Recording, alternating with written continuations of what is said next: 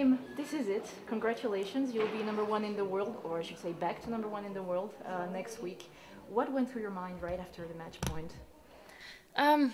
I mean, it's kind of a weird situation because you're still in the middle of the tournament, and then you know, there's a ceremony and you have to do a speech and everything. But I'm obviously very proud that I'm able to achieve that #1 spot now, and so yeah, I'm excited about it, and I think you know, although I'm on court by myself throughout the whole year, you know, there's a whole team behind me who've helped me, you know, achieve this goal, and I think it's been a good, you know, a great 2 years, and I'm happy that yeah, like I said, that I'm able to share this also with my coach and my trainer and my family, and I think we're all very proud of this situation and this goal that we've achieved together.